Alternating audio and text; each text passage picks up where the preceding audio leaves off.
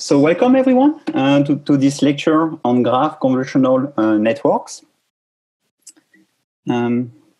Okay, so this is the outline of the lecture. So first I will go quickly on the traditional ConvNets, the architecture. Then I will introduce graphs.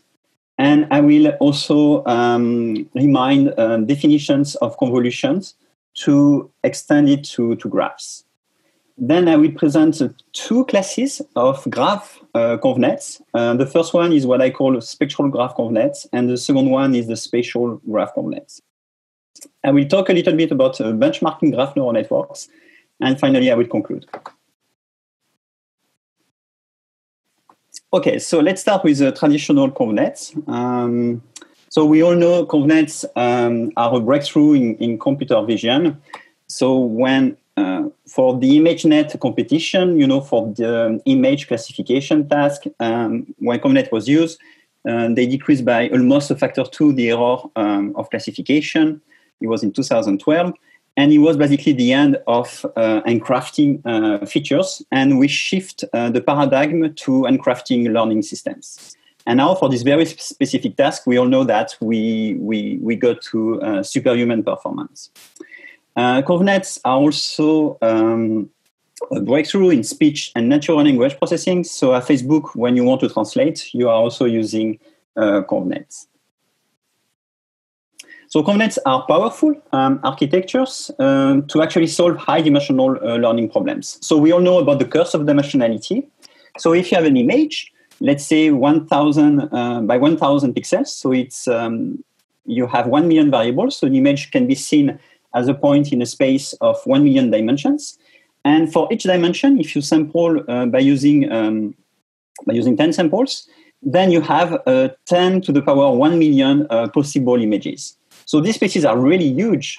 And of course, this is the question, how do you find the needle of information in this big haystack? So ConvNets are really powerful to extract basically this information, the best possible representation of your image data to solve problems. Of course, we don't know yet everything about ConvNets, so it's a kind of a miracle how powerful, how good they are. And it's also quite exciting because this opened many research areas to understand better and to develop new architectures. Okay, so when you use ConvNets, you are doing an assumption. And the main assumption that you are using is that your data, so images, videos, speech, is compositional. It means that it is form of patterns that are local. So this is the contribution of Hubble and Wiesel. So if you are at this layer, for this neuron is going to be connected to a few neurons in the previous layer and not all neurons. Okay, so this is the local reception field assumption. Then you have also the property of stationarity.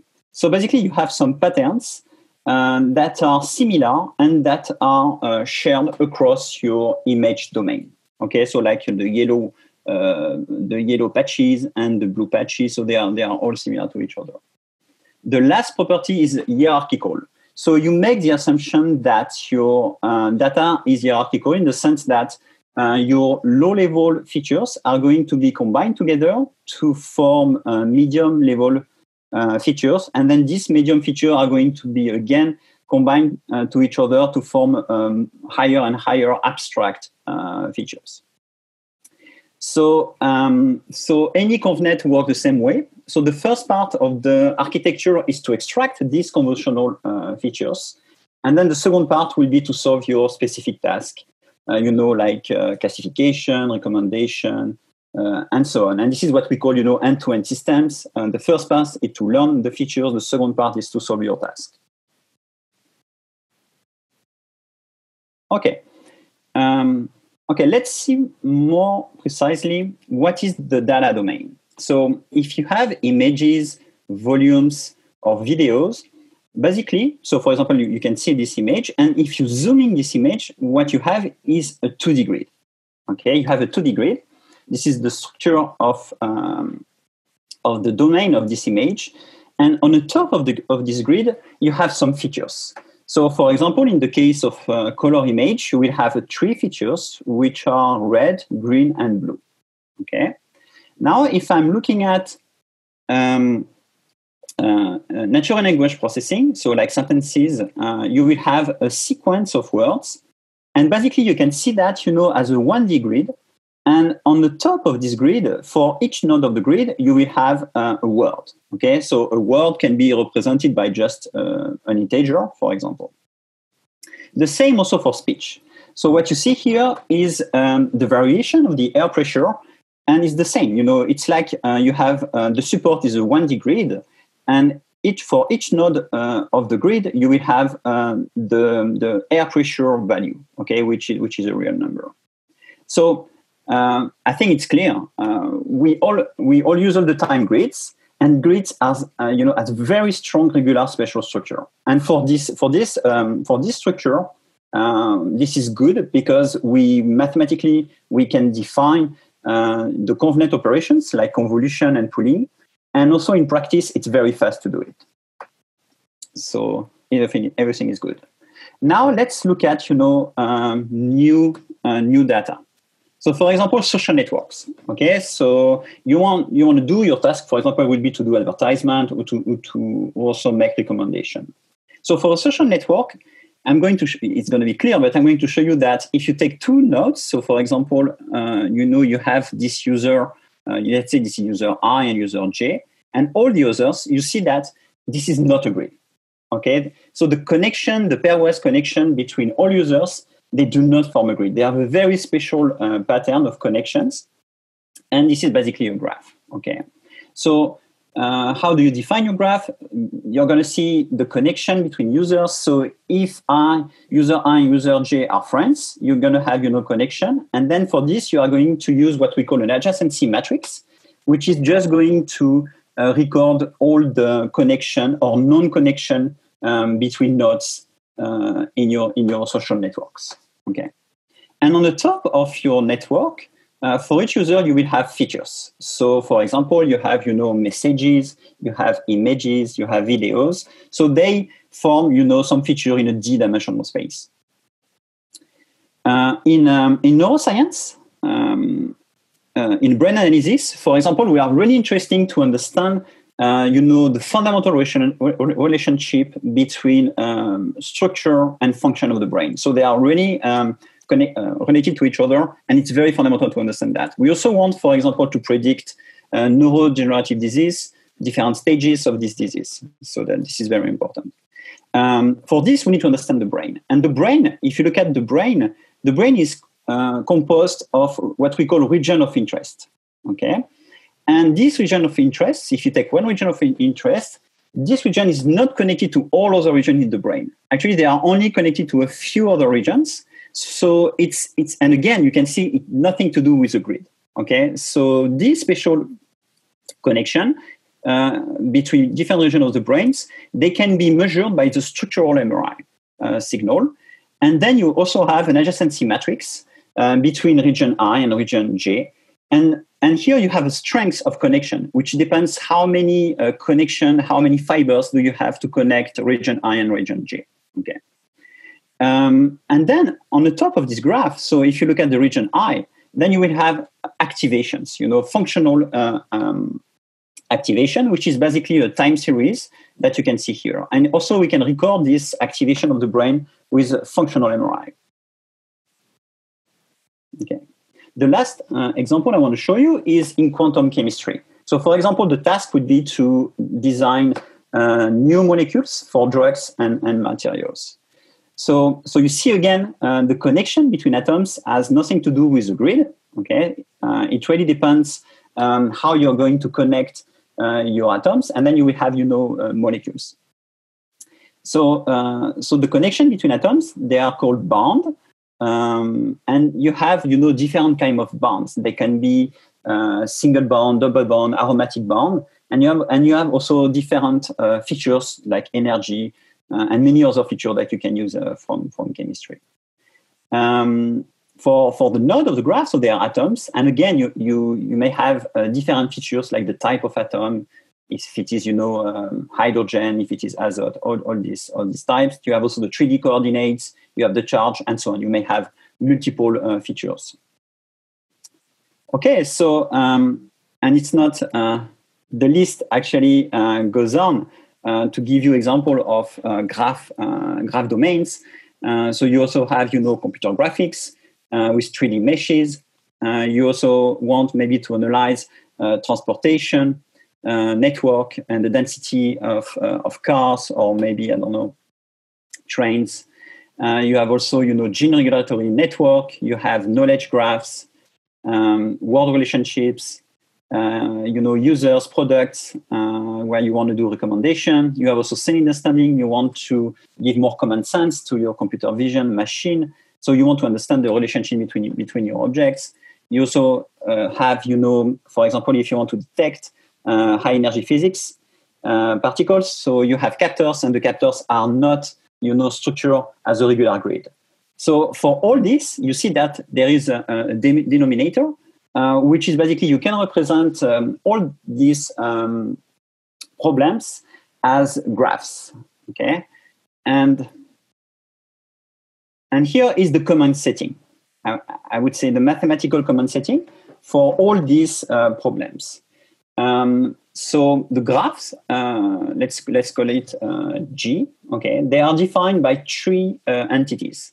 So the first entity is going to be the set of vertices. So usually you are going to index the set of vertices from 1 to n. N is the number of nodes in your graph. Okay. So for example, this will be the index 1, 2, 3, and so on. Then you will have, the set of edges. Basically, they are the connections between the nodes. And finally, you will have the adjacency matrix A, which will give you the strength of the connection of your edge. Okay. Okay. Then you have graph features. So, for example, for each node I or node J, you will have some node features. So it's basically a vector of dimensionality dv. Okay. The same also, it's possible that you can get edge features, and it's going to be a vector of dimensionality dE. So, for example, for molecules, the node feature may be, the atom type, and the edge feature may be the bond type, to give you an example. And finally, you can have also some graph feature. Okay, for the whole graph, you can have some feature. So again, it's a vector of dimensionality dg. And in the case of chemistry, that might be the molecule energy. Okay, so this is, I would say, the general definition of graphs. Okay, so now what I'm going to do is that I'm going to talk about convolution and the question, how do we extend convolution to graphs? Okay, so first, let me remind you the classical way to use convolutional layer for grids when we use ConvNets for computer vision. So let's say I have this image, and or maybe this is some hidden feature at layer L. Okay, and I'm going to do the convolution with some pattern or kernel that, of course, I will learn by backpropagation, and then I will get some activation. Okay, so this is the features at the next layer. So to give you maybe some dimensionality, so for example, N1 and 2 is going to be the number of pixels in the X and Y direction, and D is the dimensionality of each pixel. So if this is a color image, the dimensionality is going to be 3 for the 3 colors. And if this is like intermediate hidden feature, maybe you will have 100, dimensions. For the kernel, usually you take small kernels because you want, the local reception field. So that might be, 3 by 3 pixels kernel, or 5 by 5. And of course, you have D because you need to respect the dimensionality of your input features. Okay, so maybe for this one, so you see that so you are going to convert this image with this feature, which is oriented in this direction. So you will basically identify lines in this direction of the image. So that was just an example. And we use padding right now, right? So we had the same dimensionality of the yes, input and the output. Yes, absolutely. You can use padding. So you don't reduce the size of your image, right? Yeah. Okay. So how do we mathematically define convolution? So the first definition is to see convolution as a template matching. Okay. So template matching. So here is the definition, the mathematical definition of convolution. So what you're going to do is that you are going to take your template, you are going to take your image, and then you are going to sum over the index in the whole image domain, omega, okay, of wj. And this is going to be a product between vector wj and vector hi minus j. Okay, so this is the pure definition of convolution. And what we do usually in computer vision is that we don't take minus, we take plus. Okay, and we call that because when we do that, we have the definition of correlation. And this is because it's more it's exactly like template matching. Okay, so it doesn't change anything if you do I minus j or I plus j in the learning sense, because the only thing that you do is that you flip up and down and left and right your kernel, and when you learn, it doesn't change anything basically. Okay, but this is the definition of correlation, so it's really template matching.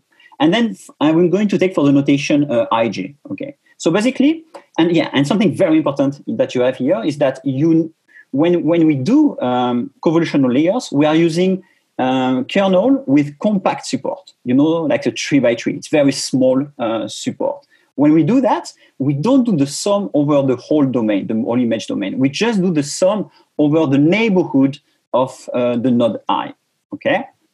And this is very important. It's very important because suddenly the sum is not over the whole pixel. It's just, in the neighborhood. And then the complexity of doing convolution is actually to the order of the number of nodes, so the number of pixels in your image.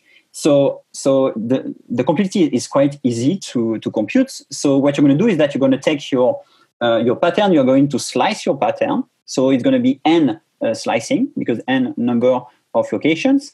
And then you're going to do, scalar product of 3x3 elements. And you're going to do, product of vectors of dimensionality d.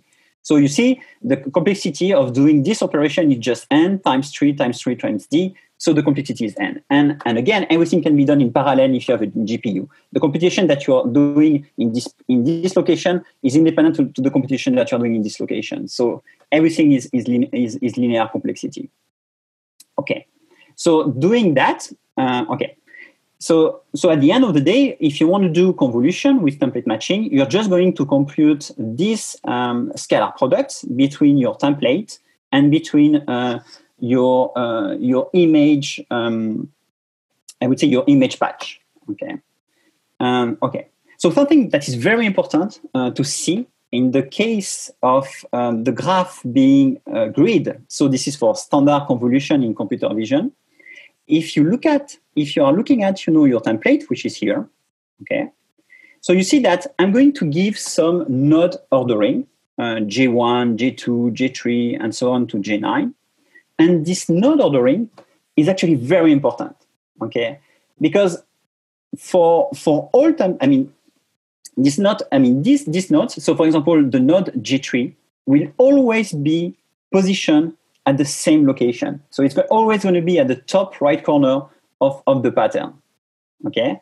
So that's very important. Why it's very important? So let me go to the next slide.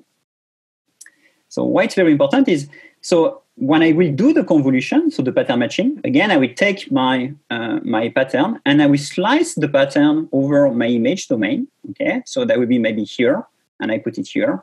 And also this is position I prime that I put here.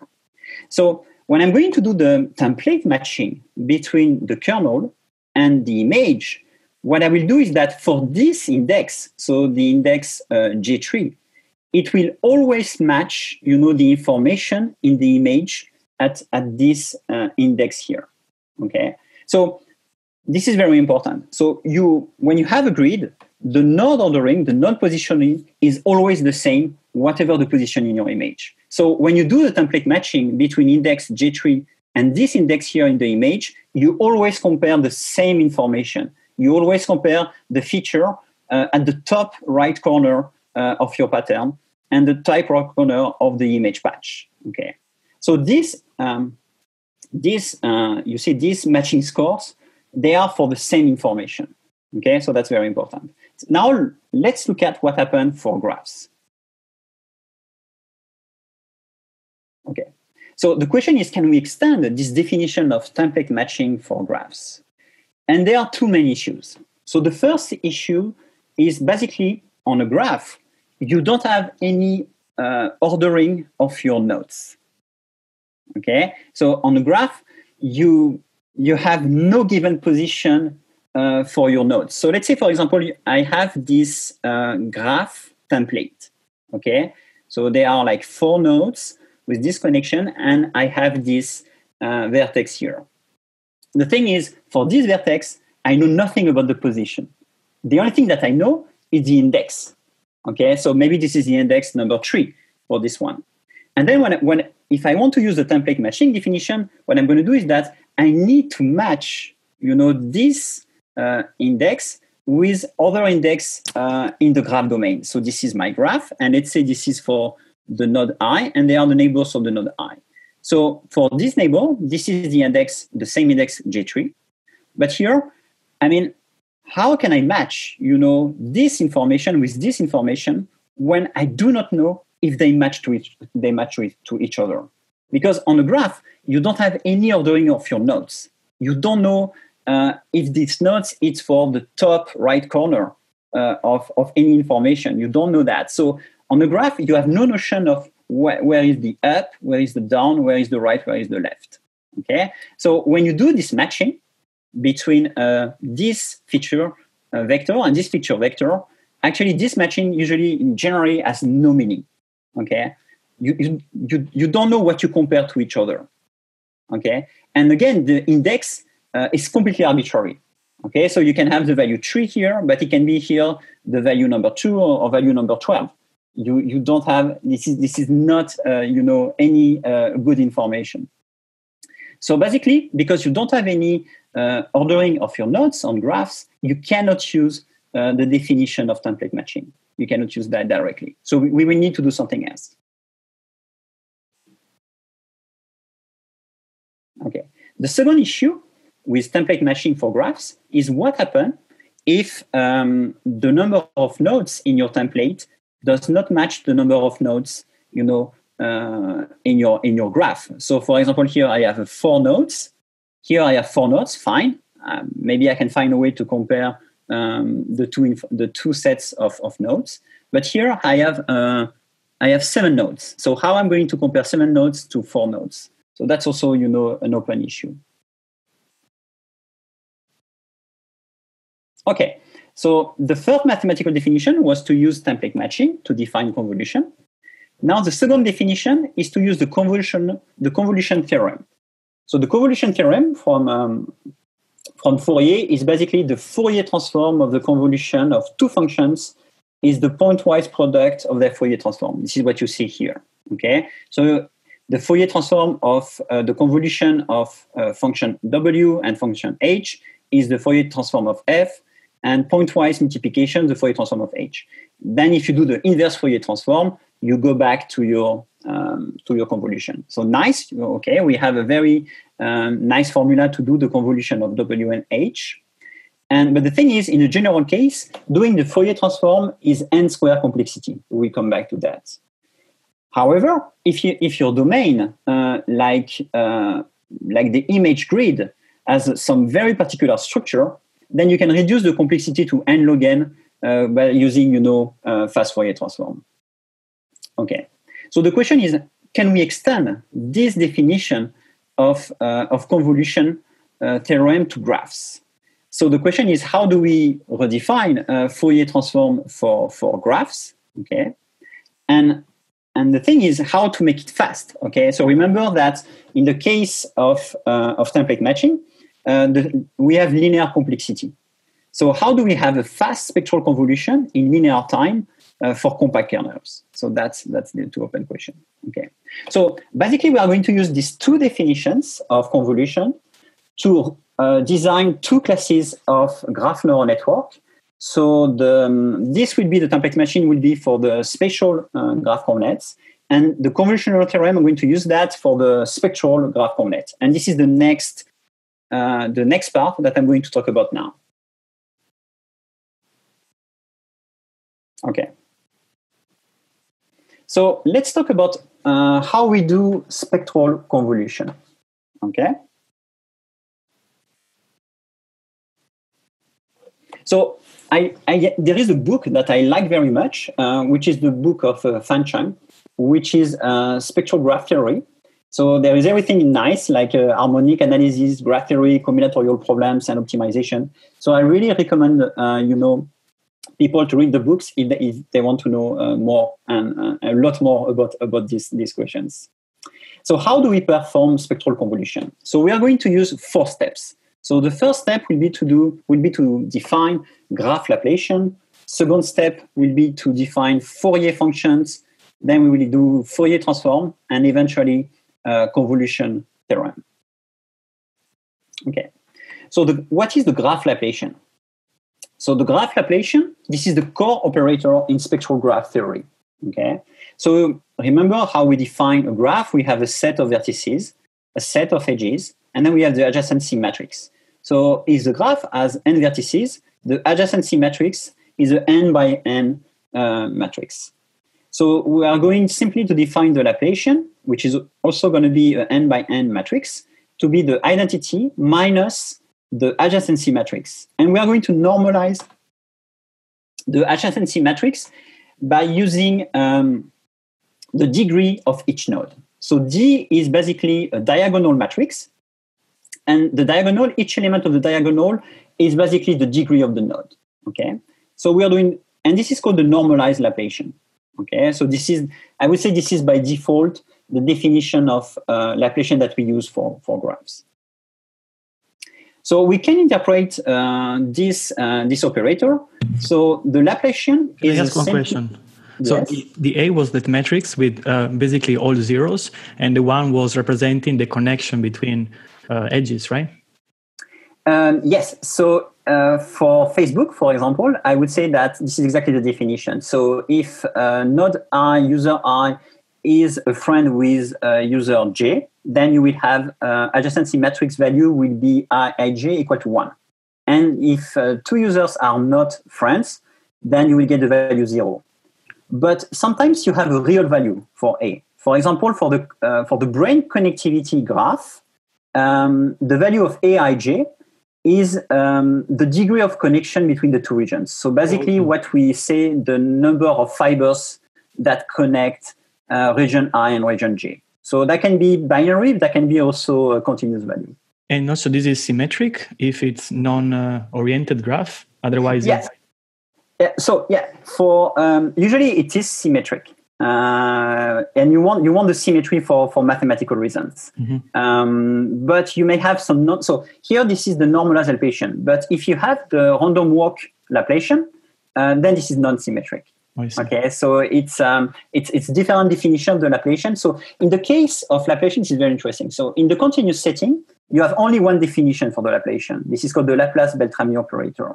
In the discrete setting, you have multiple definitions. You can do your own definition of the Laplacian depending on the assumptions that you are going to use. Mm-hmm. I understand. Thank you.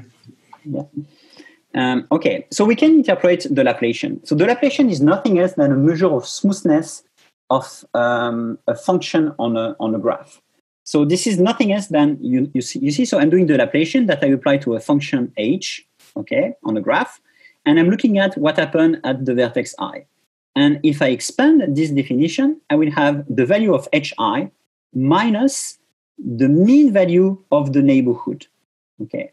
So basically, if your signal is smooth, if it doesn't vary much, then this difference will be very small. But if your signal, varies a lot, it oscillates a lot, then the difference will be very high. So the Laplacian is nothing else than a measure of smoothness of function on a graph. Okay. All right. So now let's define Fourier functions. So let's take the Laplacian matrix, and let's do a little bit of linear algebra. Let's do eigendecomposition of the graph Laplacian. So when you do eigendecomposition, you will have you are going to factorize your Laplacian matrix into 3 matrices. So you have phi transpose, lambda, and phi. So this matrix phi of the size n by n actually have the Laplacian eigenvectors, okay, for each column, and the Laplacian eigenvectors, they are called the Fourier functions, okay, the famous Fourier functions. And of course, this is an orthonormal basis. So when you do the product between 2 bases, you will get 1 if they are the same, and then you get 0 if they are orthogonal, if they are different. This is also an invertible matrix. This guy, so this matrix, this is the diagonal matrix of the Laplacian eigenvalues, so lambda 1 to lambda n. And we know that for the normalized Laplacian that these values are bounded between 0 and between 2. So this is the maximum value that you can get. This guy, the Laplacian eigenvalues, they are known as the spectrum of the graph. Okay, so if you take a graph, here you have 27 nodes. If I compute the Laplacian eigenvalues, and if I plot them, I have a signature of the graph, which is called the spectrum of the graph. Okay, which will be different for each graph. Okay, and here you have, okay, this is what I say. So this is doing eigendecomposition. So if you take your Laplacian matrix and you apply to a vector phi of k, then you will get the eigenvalue lambda k times the same vector phi of k. Okay, so this is the definition of the eigendecomposition. Okay, so you see that Fourier functions, they are nothing else than the Laplacian eigenvectors.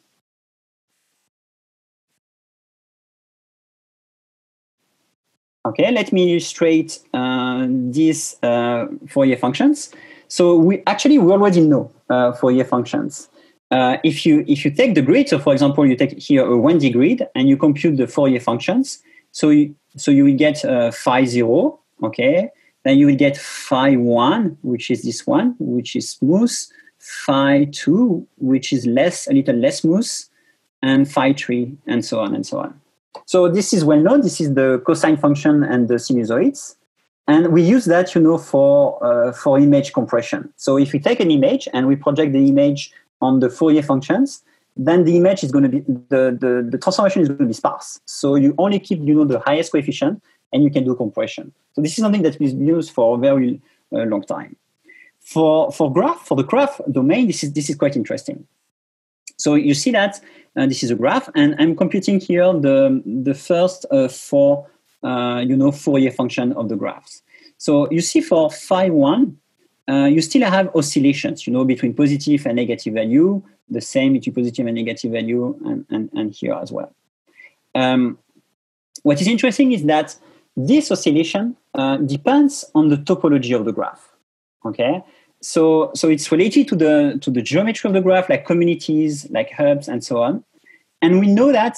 So, for example, if you want to capture k communities on graph, a very good algorithm is to apply k-means on the first k Fourier functions. If you do that, you have something that we call spectral graph theory, and it's a huge literature. And if you want to know more about this, there is this very nice tutorial by Van Longsburg about spectral graph clustering and using all these notions of Fourier functions. Okay, now let me introduce you Fourier transform. Okay, so for this, I'm going to do the Fourier series. Fourier series is nothing else than you take a function h defined on your graph, and then you are going to decompose this function using the Fourier function.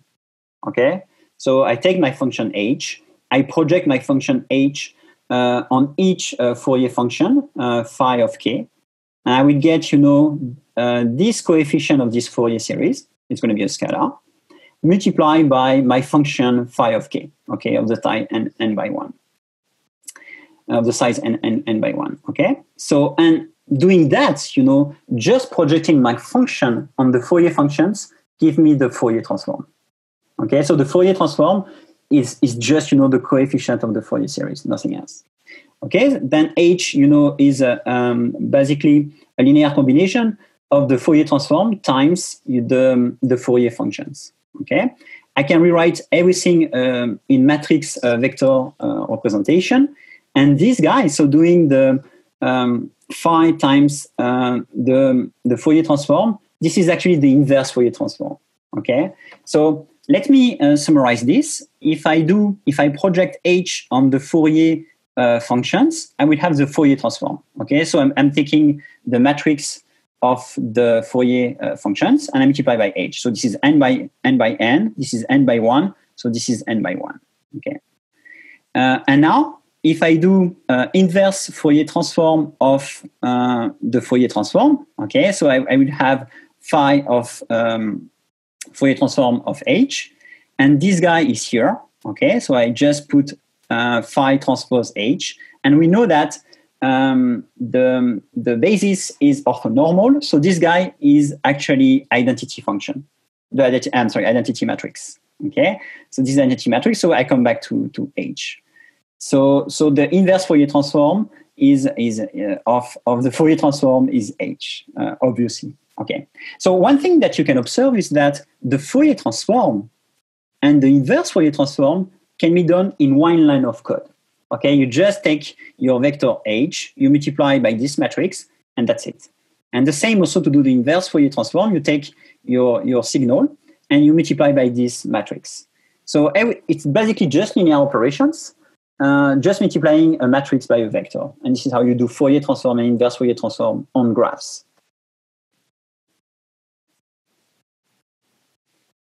Okay, now let's do the convolution theorem.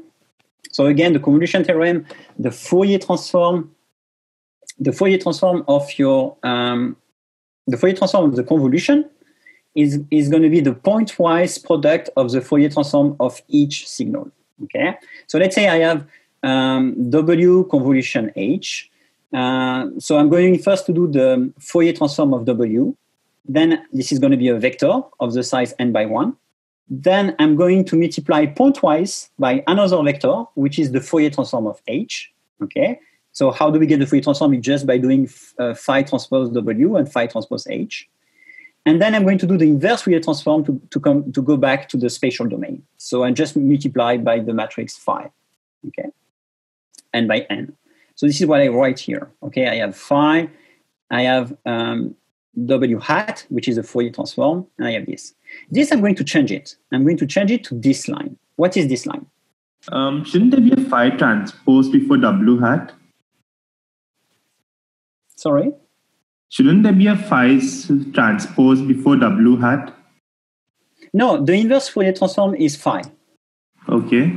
So you do phi, and you multiply by the Fourier transform, which is a phi transpose W, which I call hat W. So I'm going to use that a lot. I will come back to this. And then here you have the Fourier transform of H, which is just phi transpose H, which is here. Okay.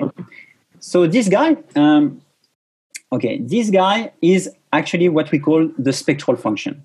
Okay, the spectral filter. So this guy is a vector of n by 1. Okay, and I'm writing here this vector here. So you see, this is a vector of n elements. And this is actually the spectral function, which is evaluated at the eigenvalue lambda 1, which is here. So this is this point here. Then you have W hat lambda 2, which is this value here, and so on and so on. Okay. And then I'm going to rewrite this. I'm going to put this in a diagonal. Okay. So I will do diagonal of this vector. So this will create a matrix of the size n by n, okay? And I'm putting this guy back here. So I'm going to change the the pointwise multiplication of this vector n by 1 and this vector n by 1 by the matrix vector multiplication. And it's going to be the same, right? This is a diagonal matrix which contains this guy, multiply by this vector. So it's exactly the same, these two lines. But what I want to do that because I want to get rid of the parentheses. Okay, so I don't have the parentheses anymore, and I have just matrix multiplication. Okay, so this is what I get. Then when I'm going to do something is that we know that when you apply a function on the eigenvalues, okay, if you have some orthogonal basis, then you can put it inside. And this is what I do here. I put phi and phi transpose inside. And this guy is precisely the definition of the Laplacian. Okay, the Laplacian, when I do the eigen decomposition, is phi, lambda, phi transpose. Okay. Then, so what I have is basically the spectral function that I apply to the Laplacian operator. And this is n by n matrix and apply to the vector n by 1. So at the end, I will get n by 1 vector. Okay. So you see that if you want to do, so it's important now. So if you want to do a convolution of two functions on graph W and H, what you're going to do is that you're going to take the spectral function of W, you will apply it to the Laplacian, and then you multiply by H. Okay, this is the definition of spectral convolution. Okay, and the thing is, this is very expensive in practice to do it. Why it is expensive? It's because the matrix phi is a full matrix. Okay, it contains the n Fourier functions, and they are not zero. Okay, so it's a dense matrix, and you are going to pay the price of n squared. And you don't have any FFT, because the thing, you don't have any FFT for general graph. Okay, so this is a lot. And why it is a lot? Because n, remember, n, this is the number of nodes in your domain.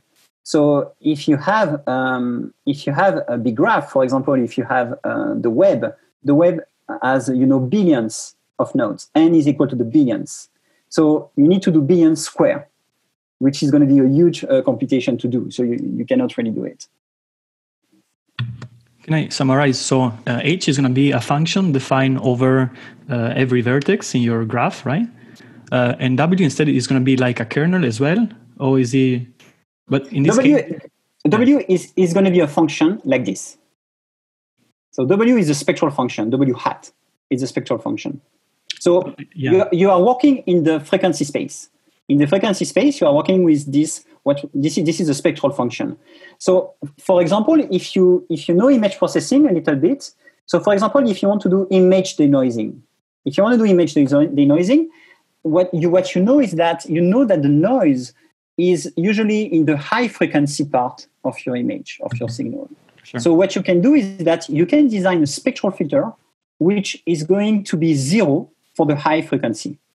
And you are going to preserve, the low frequency to preserve your geometry. So this is just, doing filtering of the frequencies, contained in your signal. Oh, okay. But the W without the hat would be still a small guy, right? Would be a small filter. Exactly. So W without hat is the spatial filter. Yeah, the small one, right? Which is again exactly. So exactly. Okay.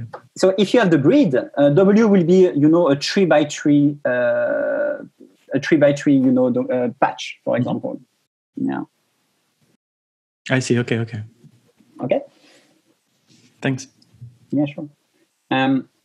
So in the context of graph, so it's a small property to know is that you don't have any shift invariance.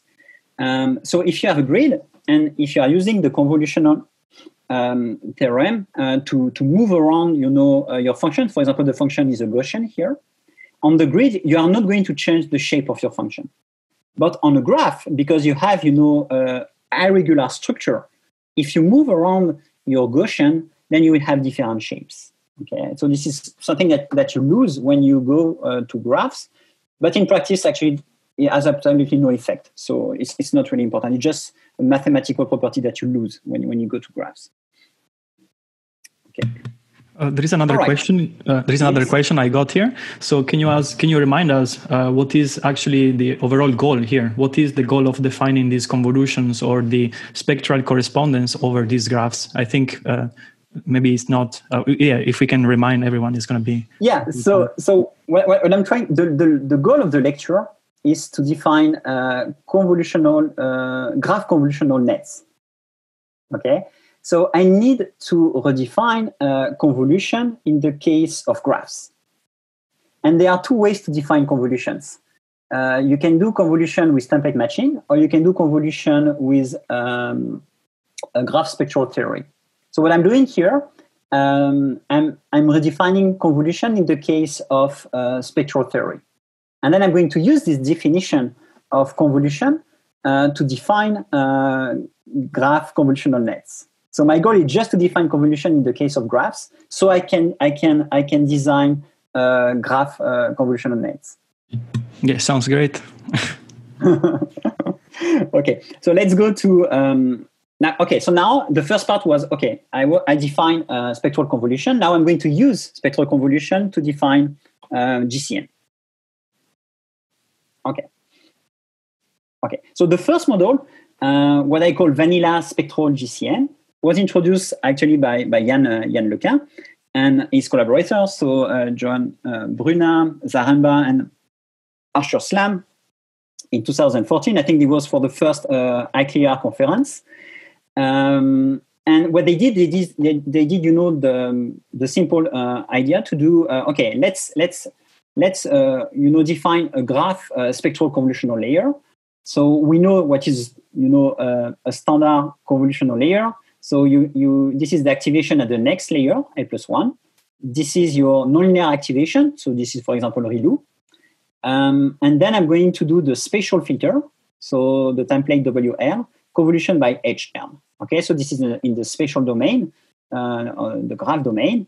And then I'm going to do that. And remember that what I just defined, so doing this convolution in the spectral domain, it's just doing that.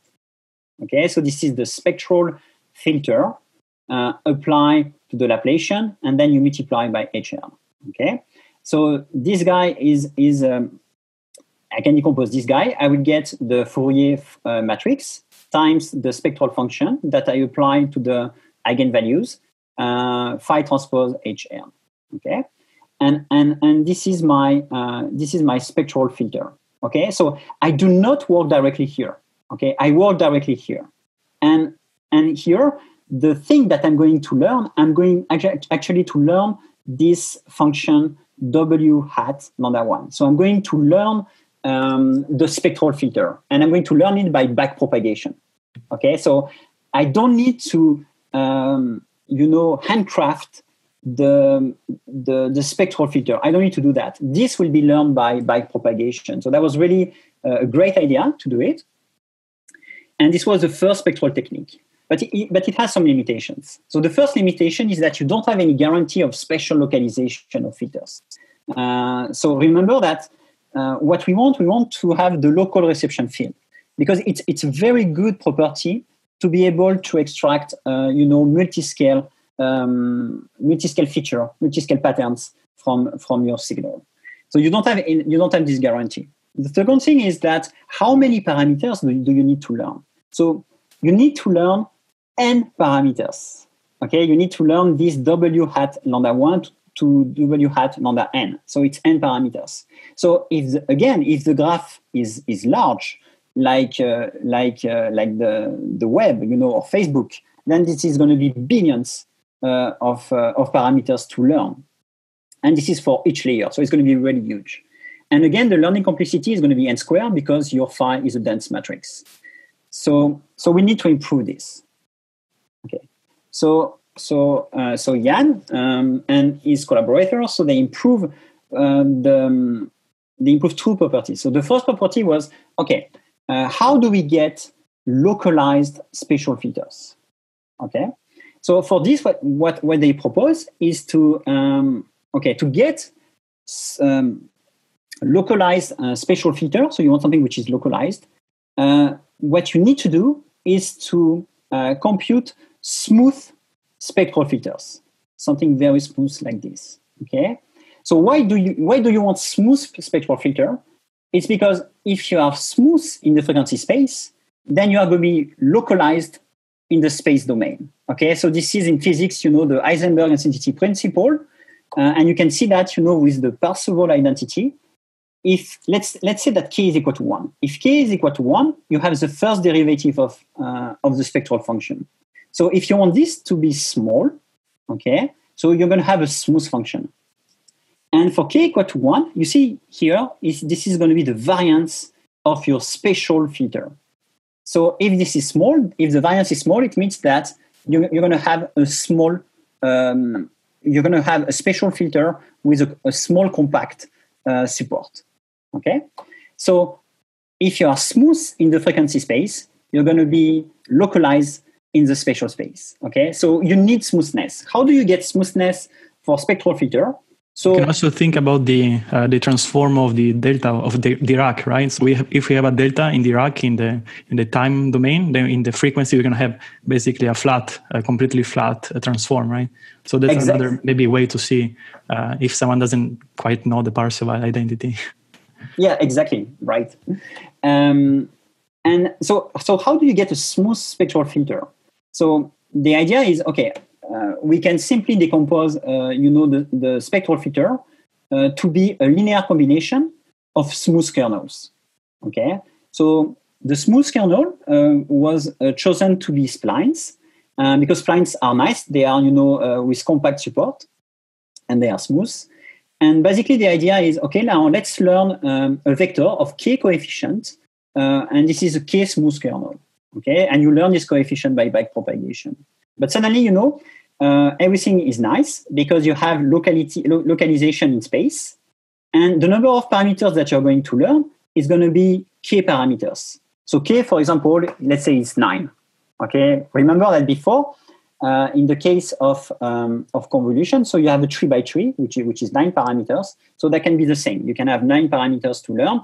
You're gonna learn a combination of 9 spline functions, and that's it. So you have a constant number of parameters to learn per layer. So this is nice. But we still have, the phi matrix. So the learning complexity is still quadratic. Okay.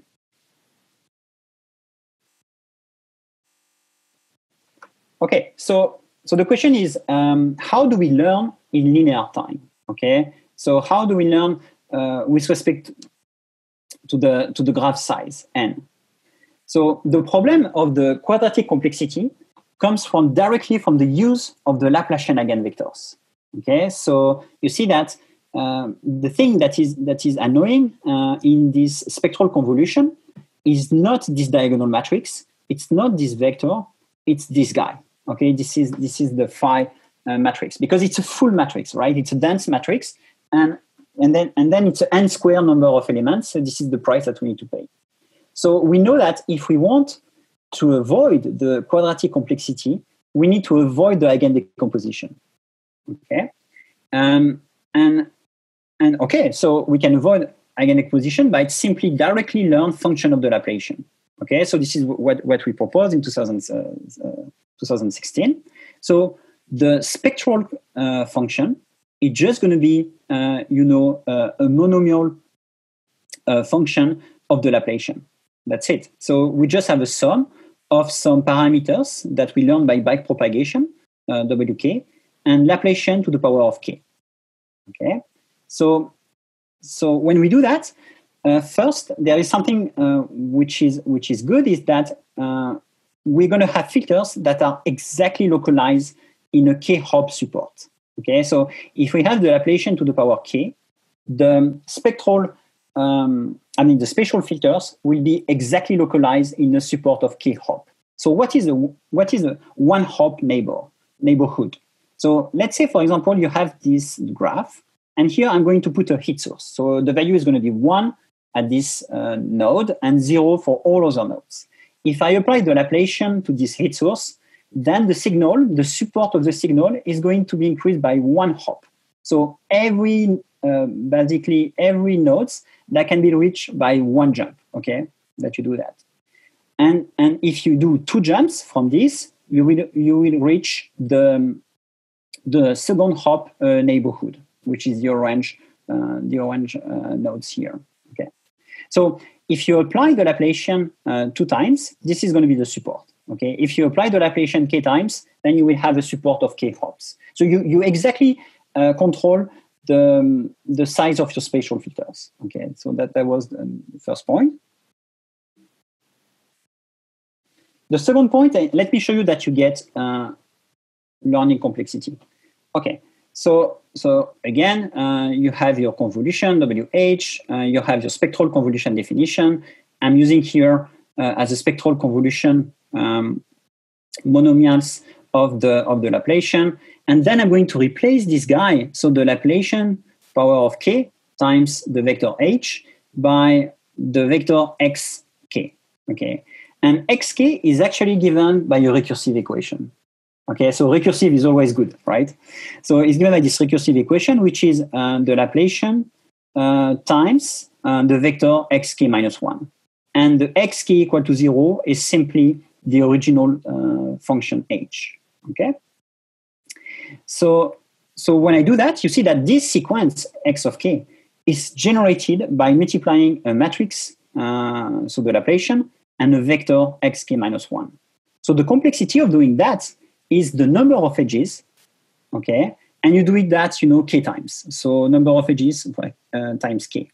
And the thing is, for real world graphs, basically they are all sparse, okay? Because sparsity is structure. So remember, for example, for the web has billions of web pages, but for each web page, it is in average connected to 50 other web pages. So comparing 50 to 1 billion is nothing. So usually, and the same also for the brain. The brain is very highly sparse. The same also for transport networks. So every natural graph is usually sparse because sparsity is structure, okay? So the number of edges is, some value times n. So at the end of the day, you have linear complexity because for sparse real-world graphs. Okay. Okay. So and you see here is that I'm using the Laplacian, and I never do any eigendecomposition of the Laplacian. Okay. And there is a bit of confusion that sometimes I see.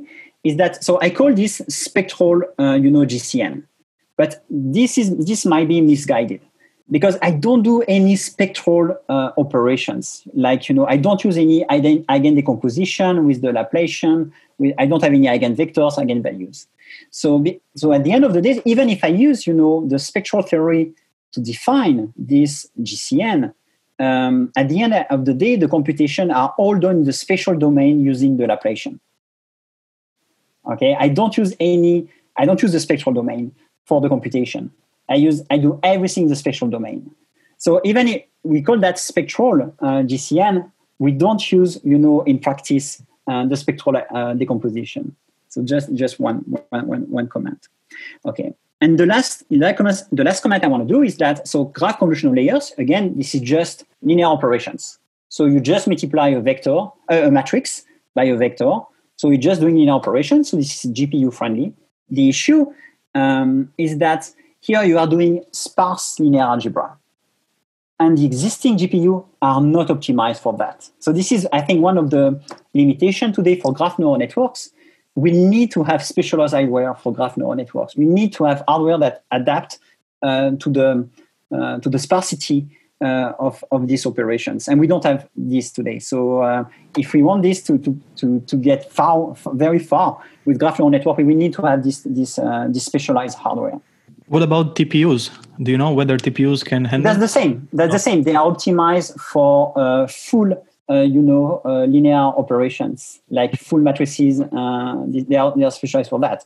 Mm-hmm. But if you want to do sparse linear algebra, you need specialized hardware to do that. Gotcha. Thanks. Yeah. Okay. So how do we implement? This? So, for example, we have a signal. We have a function defined on the graph. So n is the number of vertices of your graph, and d is the dimensionality of of the feature, right? So for each node, you have a feature or vector of D dimension. Okay. So how we do that? So we have xk, and what we do is that we are just going to reshape stuff to do just linear operations. So xk are going to be arranged in a matrix, x bar, which is of the size k times nd. Okay, so we just reshape, this xk to be 1 times nd, and then we have k times nd, and then we multiply this by the vector that we will learn by backpropagation, which is of the size k by 1. Okay, we do that. The operation would give you 1 times nd. You reshape and you get n times d. So this is how I implement it, with PyTorch or TensorFlow, that would be the same. And this is how you do this spectral convolution. So again, the properties is that filters are exactly localized. You have a constant number of parameters to learn. So this is k. This is this k parameters that you need to learn by backpropagation. You have a learning complexity, a linear learning complexity. But the thing which is not good is that here I'm using monomial basis. Okay, so I'm using Laplacian to the power 0, Laplacian to the power 1, power 2, power 3, and so on. Okay, this is what I use here. And the thing is, monomial bases are unstable for optimization, because this basis, is not orthogonal. So if you change one coefficient, then you are going to change the approximation of your function. So you need orthogonality if you want to learn with stability. Okay, so then you can use your favorite, orthonormal basis, but your favorite orthonormal basis must have a recursive equation. Okay, so this is the only thing that you need. You need your orthonormal basis to have a recursive equation, because this is the key to have the linear complexity. So we use a Chebyshev polynomials. So this is something very well known in signal processing. So we are going to approximate, the spectral convolution with a Chebyshev function. The Chebyshev functions applied to H again can be represented by xk, and xk is given by this recursive equation. Okay, so it's a little more complex than before, but in practice, this is just doing again multiplication of your Laplacian times the one vector. Okay, at the end of the day, the complexity is still linear. You don't change anything. And this time you have stability during the learning process. Okay, so what we did the sanity check with MNIST.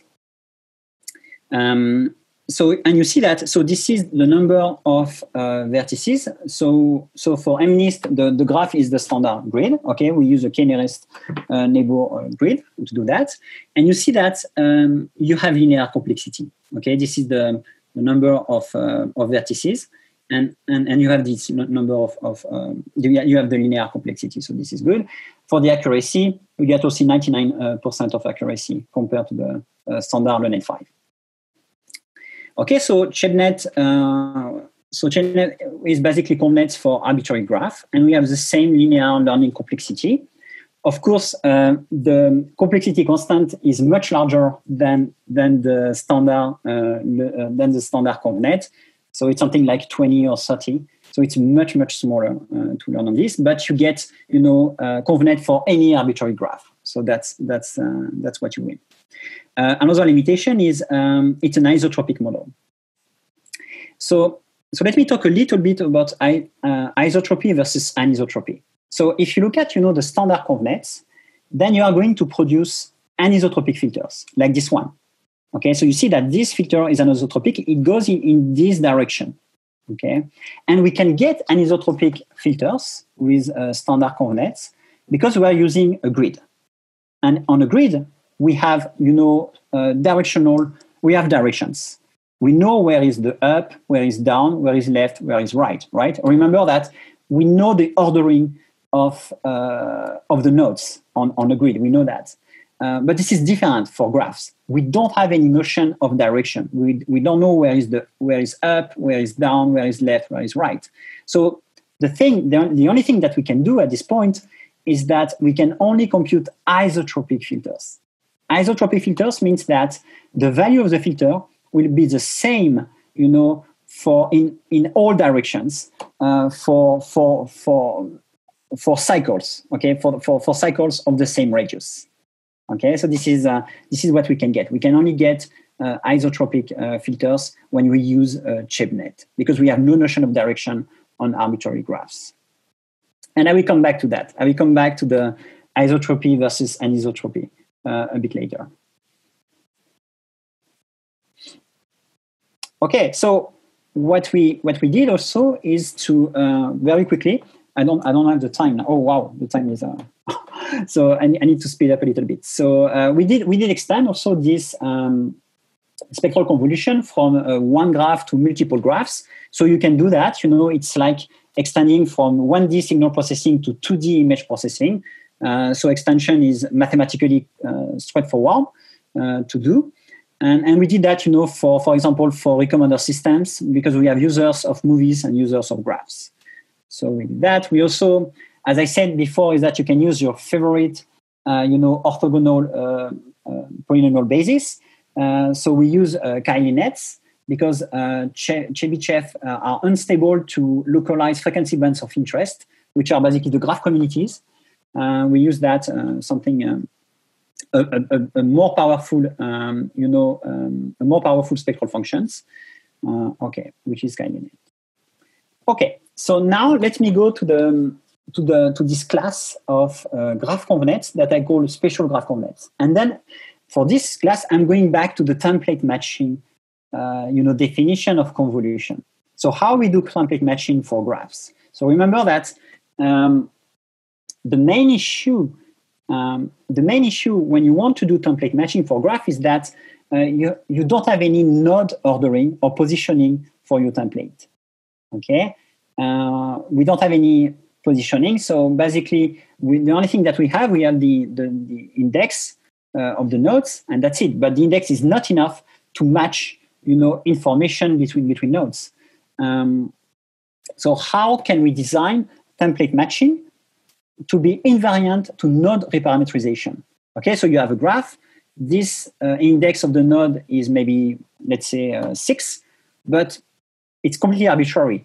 I can have an index with the number 122, for example. So I want to be able to do template matching independently of the index of this node. Okay, so how I do that? So the simplest things you can do is actually to have only one template vector to do the matching. So you don't have, WJ1, WJ2, WJ3. You don't have this. You just have one vector W, and you are doing the matching of this vector with all other, feature on your graph. Okay, this is the simplest template feature matching you can do, which is invariant by node reparametrization. And actually, this property is going to be used for most graph neural networks today. Okay, so here is the mathematical definition. So I'm just going to do the product between the template vector, W, at layer L. So this is a D by 1. And I have the vector at node J, which is also the dimensionality D by 1. Okay, so I will get a scalar. So here, this is only for one feature. Of course, you will have to get more features. So instead of having a vector, D by 1, you're going to use a matrix D by D. So this way you can get, D features for each node I. Okay? And then, so this is the representation at node I. I can put everything in vectorial representation. Okay? This is my activation at layer L plus 1. It is defined on the graph of n vertices, and it has D dimensions. Okay, and this can be rewritten as the adjacency matrix A. So this is an n by n matrix. This is my activation at the layer L. So this is an n by D, matrix, and this is the template that I'm going to learn by backpropagation of the size D by D. Okay, so you do this product, you get n by D. Okay, so based on this template matching of graph, now I'm going to define two classes of spatial GCN, which are the isotropic GCN and the anisotropic GCN. So let's start with the isotropic GCN. So this is actually has quite some history. Okay, so the simplest formulation of spatial GCN was introduced by Scarcelli and his co-author. So it was in 2009, before the deep learning revolution. And then more recently by Thomas Keith, Max Welling, and also Sayan Sukhbata and Arthur Slam and Rob Fergus in 2016. So this is actually this graph neural network, so what I call the vanilla graph convolutional nets. Okay, this is exactly the same definition that I had before. Just here I put the GB matrix in such a way that I have the mean value. Okay, I just do the mean value over the neighborhood. Okay, but this is exactly the equation that I used before. Okay, and you see that. So this equation is it can handle absence of node ordering. So this is completely invariant to node reparametrization.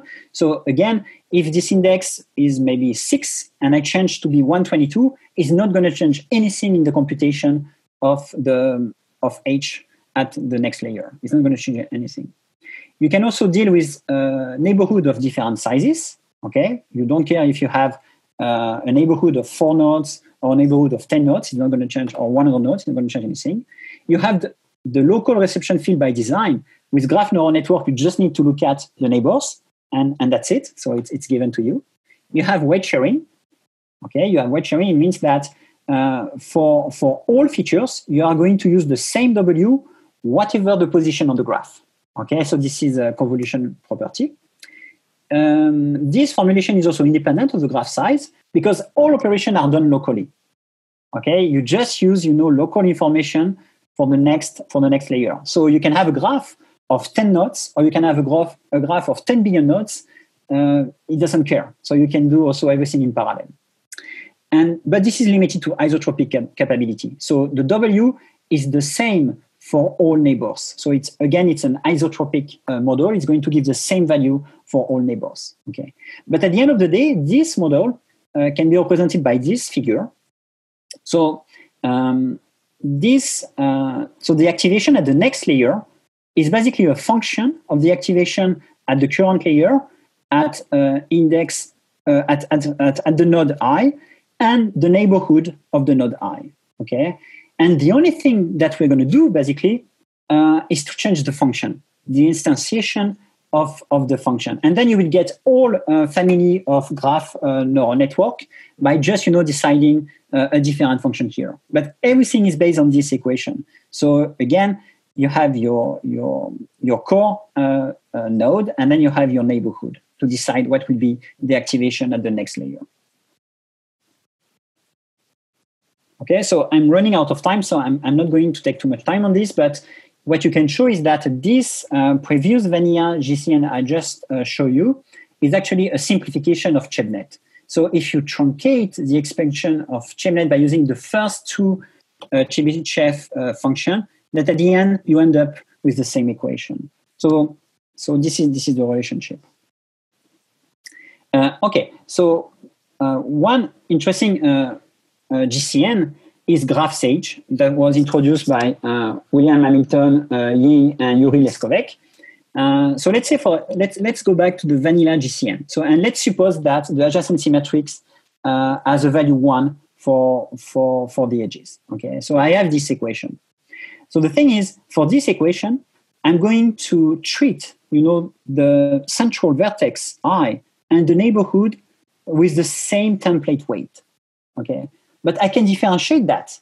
I can have a template for the central node, W1, and I can have a template for the one-hop neighborhood. Okay. By doing that, you improve already a lot, the performance of your graph neural networks. So you go from here to here. So you have again some template for the central node and a template for the neighborhood. Okay. But this is still an isotropic GCN. Okay, because you are treating all the neighbors with the same weight. Here, this is the mean, but you can change. You can take the sum. You can also take the max. You can take also something more elaborated like LSTM.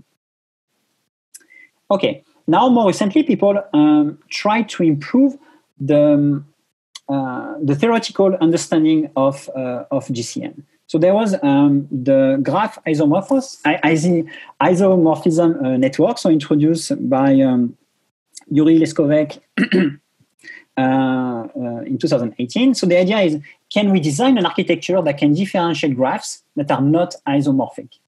So, isomorphic is basically a measure of equivalence between graphs. So these two graphs are isomorphic to each other.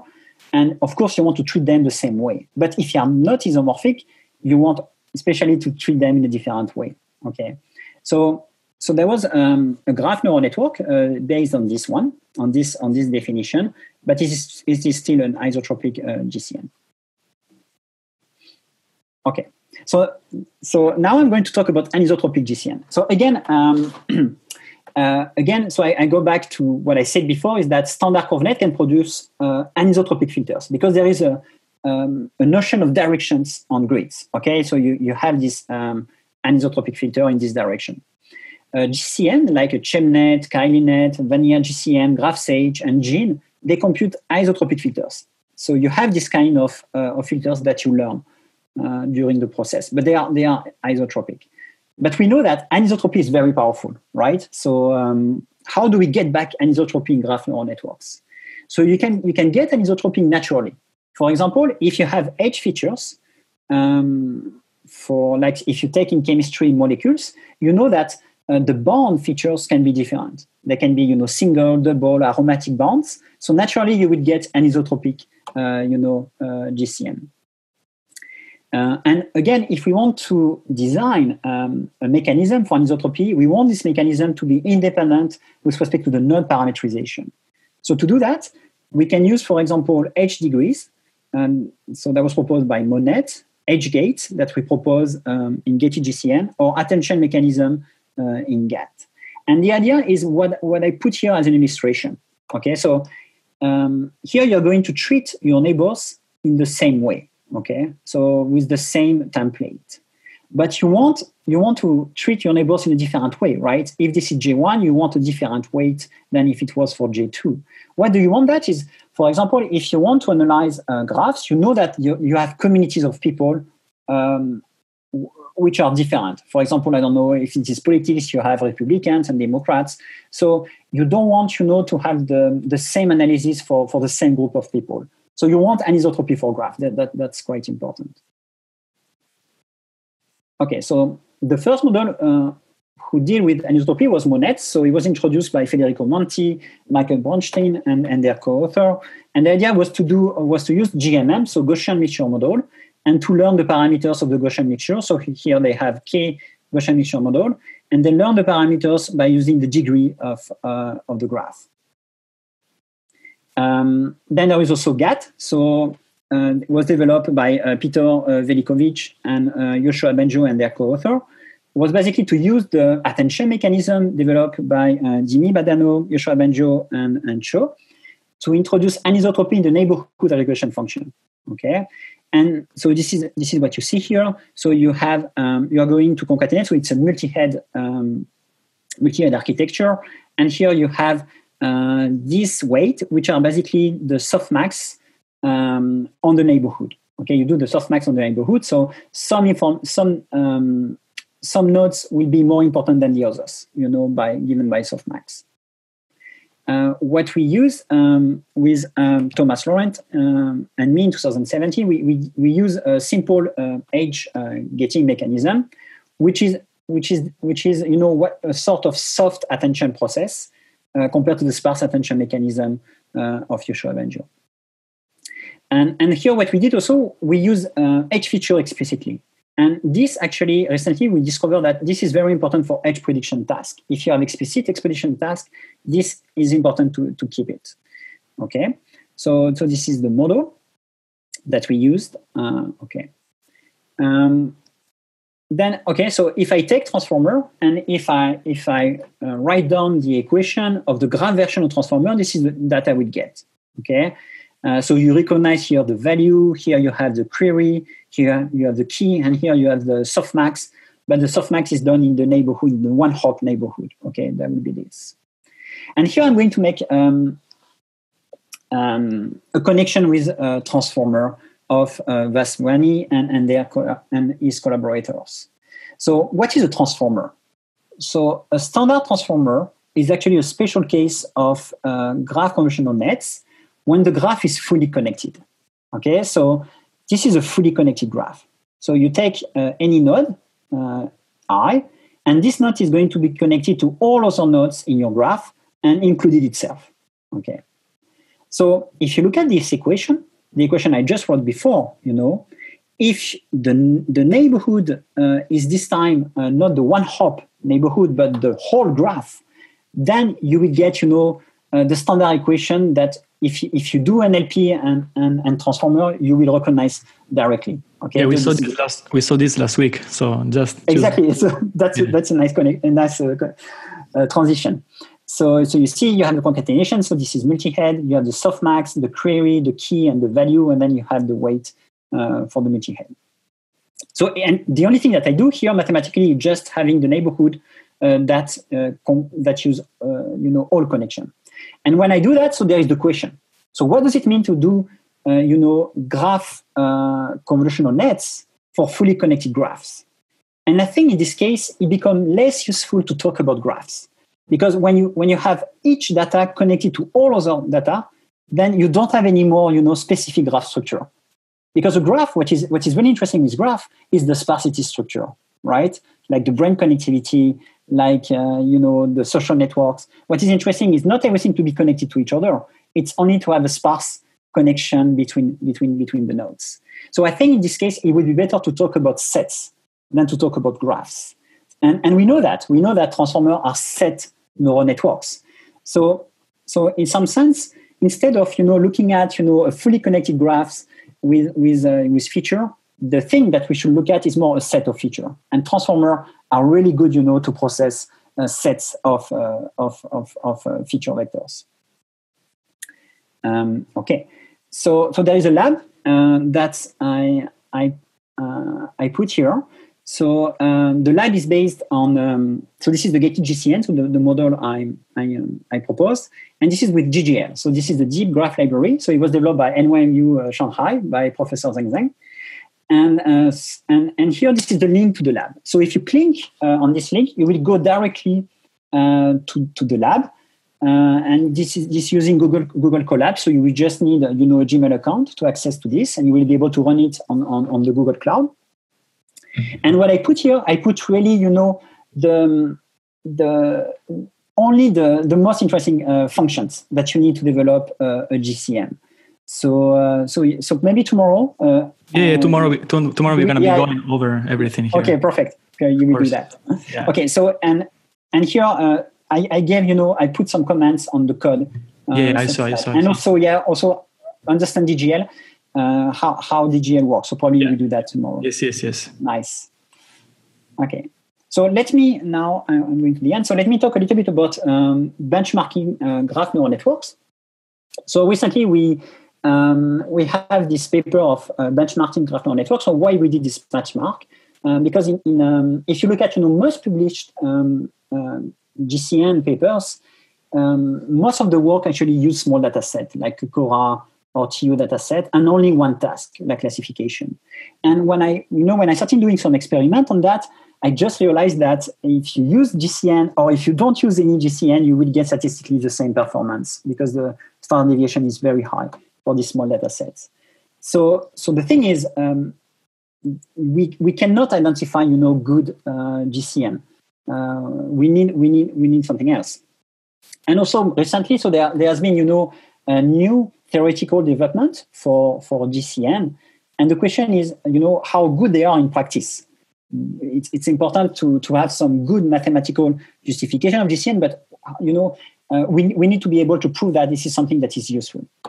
And I think also benchmark has been very essential to make progress in many fields, like of course deep learning with ImageNet by Fei-Fei Li. But the thing is, what I observe is actually people are quite reluctant to give credit to benchmarks. Anyway, so we introduced this open benchmark infrastructure. So it's on GitHub. and it's based on PyTorch and DGL. And we introduce, 6 new medium scale data sets for the 4 fundamental graph problems, like, graph classification, graph regression, node classification, and edge classification, which I think if you cover these 4 fundamental graph problems, you already know quite a lot about the performance of your GCN. Can you spend a few words more about these 4 fundamental graph problems? I think we haven't mentioned them so far, I think.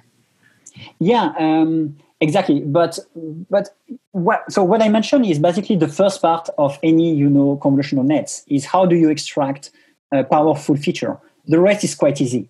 If you want to do regression, you just use an MLP. If you want to do classification, you should use MLP with cross entropy. The thing I think is I can take more time to do that, but what I present is more is more interesting than doing just these guys. But if you give me another hour, we could do that. I was making the point that I think I understand now how we can build basically a representation of a graph.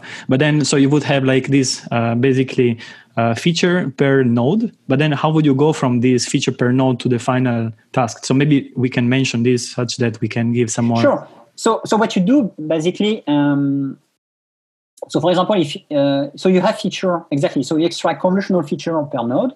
And then suddenly, if you want to do, for example, graph classification, so what you will do some kind of aggregation, function on this feature node. So, for example, the most common one is to do the average.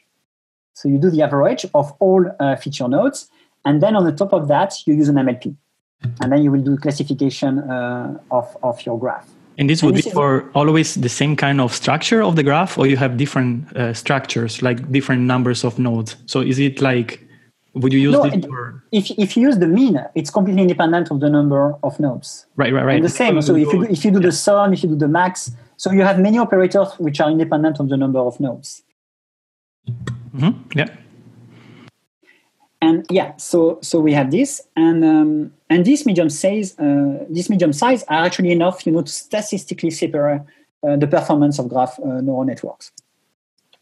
So we make easy, for new users to add a new graph models and also new data set. And this is the link to the repo. So let me now explain the graph neural network pipeline. So a standard graph neural network pipeline is composed of 3 layers. So the first layer is going to be an input layer, and is going to make an embedding of the input, node, and edge features. Then you will have a series of graph neural network layers. And finally, you will have a task layer. So there will be a prediction layer for graph, node, and edge task.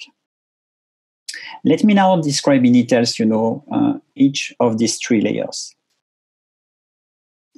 So for the input layer, so again, we will have, the input, node, and edge features. So this comes from the application. That can be, a node feature, for example, for recommender system, for products. So it will give you, some feature of your product. So what you will do is that you will take this raw feature and you will make, an embedding, a linear embedding, and you will get a vector of d dimensions.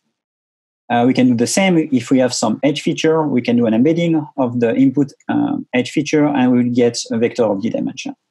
So basically, the output of the embedding layer will be for H, it's going to be a matrix of n nodes and d dimension for d features. For the edge, it's going to be a matrix of E, the number of edges, times the number of features. And then, so we will give that.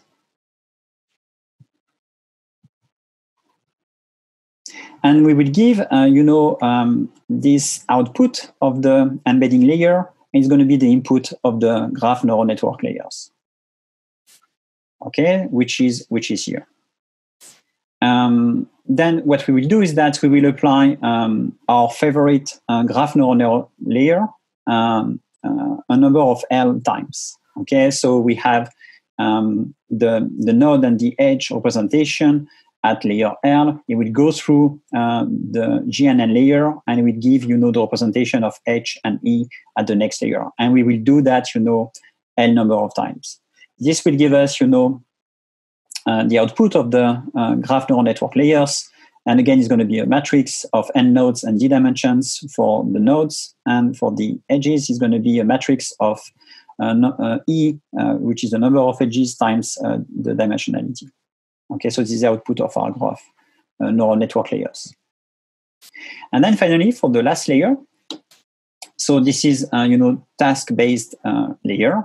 So if we are doing some prediction at the graph levels, what happens is that we are going to take the output of the graph neural network layers, and we're going to make a mean with respect to all nodes of the graph. Okay, so this will give us a representation of the graph of d dimension. Then we will give that through to an MLP, multi-layer perceptron, and it will give us, a score which can be a scalar if we are doing some graph regression, like chemical property estimation, or it can be a classification if we are trying to classify, molecules to some classes. We can also have, a node level prediction. So what we will do is that we will take the node representation at the output of the graph neural network, and we will give that to an MLP, and we will get a score for the node I, which can be a scalar for regression or can be a k-dimensional vector for classification. We can also do, edge level prediction. So we have a link between node I and node J. It's going to be a concatenation of the, the graph neural network representation for node I and node J. We'll give that to an MLP, and again, we'll have a score for the link between node I and node J, and it can be regression or classification. Okay, so quickly, because I'm running out of time. So the task, you have the graph classification task, the graph regression task, sorry. So this is for molecules. So here we want to predict, the molecular solubility. And here you have the table. So this is like, agnostic GCN. So we don't use any graph structure. The lower, the better. And here, this is isotropic GCN, and this is anisotropic GCN. So usually you will see that for most experiments, anisotropic GCN do better job than isotropic GCN because you use some, of course, some directional property. So this is for graph regression. This is for graph classification. So you have supernodes of images, and you want to classify the image to belong to one of the classes. You also have age classification. So this is here the combinatorial optimization problem of TSP, so the traveling salesman problem. So you have a graph, and then you want to know if this edge belongs to the solution. So if it belongs to the solution, this is the class 1, and if it doesn't belong, this is class 0. And we see that here you need explicit edge feature. So you see that the only model that does a good job compared to the naive heuristic is by using explicit edge feature. Okay, so here I'm using this combinatorial example to make a workshop announcement. So this is also what we organizing next year with Yann and also Peter Battaglia, Stephanie Jigelka, Andrea Lodi, Stan Osher, Oyo Vignan, and Max Welling. So we're organizing a workshop on combining deep learning and combinatorial optimization, which I think is very interesting direction of research. Okay, conclusion. So we generalize the ConvNet to data on graphs. For this, we needed to redesign convolution operator on graphs. So we did that for template matching, which lead to the class of spatial GCN. We also did that with spectral convolution, which lead to the class of spectral convolution, spectral GCN. We have linear complexity for real-world graphs. We have GPU implementation, but yet it's not optimized for the GPU that we have today. We have universal learning capacity, so this is the recent theoretical works. And we can do that for multiple graphs and also for graphs that can change, dynamically. Application, so I'm happy now that I don't need to justify anymore why we are doing graph convolutional nets to anybody. So it's getting more and more application. We see that at the last, this week, ICLR conference. So the keyword that gets the most improvement was graph neural networks. And you can have you have now a workshop and tutorials on graph neural networks at many of the top deep learning and AI conferences. This is the first probability tutorials on graph deep learning that we organized at NYU in 2017 and CDPR. And also, if you want some materials to look more, so we have this IPAM workshop organized in 2018 and also a follow-up in 2019. And for this, we have the video talks. So if you want to know more about this. I would like to thank my co-writers, so Yoshua Benjo, Michael Bronstein, Federico Monti, Chaitanya Joshi, Vijay Jiwili, Yo Leo, Thomas Laurent, Arthur Slam, Ron Levy, Michael De Ferra, Pierre Van der Geis, and Patrick Eggman. So thank you. Thank you. It was really impressive, and I think everyone here was stunned by the quality of the slides and your explanations. We really enjoyed. Like, I'm getting so many private messages here. It's like everyone's very excited. I have actually a few questions if you have some time left. Yes. We haven't talked about generative models. Do you have any words about like how we can, for example, generate, I don't know, like new proteins for, figuring out whether we can find a cure for this COVID right now? Just, actually, like, how do you say, current question for the current world. Yeah, absolutely. So yeah, the community is also working on the graph generative models. So you have two directions. The first direction, you can do it in a recursive way. So what you're going to do is that you create, your molecule atom after atom. Okay, so you start with an atom, then you will have a candidate for the next atom and also the next bound between the two atoms, and you can do that. It's a kind of LSTM style. And the second direction is to do it, in one shot. So you need a network that can predict what is the length or the size of your molecule, and then what are the connections. So you have these two directions. You can do it in a recursive way, or you can do it in one shot. So they are different. So the community is more interested in the recursive way today, and I have a paper on the one shot, and basically they are performing the same. I mean, I don't see any difference, but you can do it, yeah. So the only thing is, how do you treat? Yeah, the question is, your molecule can have different size, and this is the key. I would say the challenge here. So how do you deal with different sizes? But we have different options to do that. Mm-hmm. I see. And also one thing, what is very interesting related to the chemistry of that is that, so what I want to make is that graph neural network, in some sense, are too much flexible. Okay, so what you need, so when you go from the standard ConvNet, so this has, the grid is very structured. Okay, so you can get a lot of information for the structure of the grid, but you don't have this in graph. Again, you lose, the node ordering and everything. Yeah. So we need to find a way to have more and more structure inside the graph neural networks. One way to do that is the architecture. So the architecture, for example, you would like to combine, for example, if you do chemistry, you would like to combine Schrödinger equation, like Hamilton energy. So people are doing that to constrain better, your graph neural network. So again, graph neural network are in some sense, too much flexible. You need to find a way to add more universal, constraints. Yeah, actually, about the universal constraints, I got here a question. What do you mean by universal learning capacity?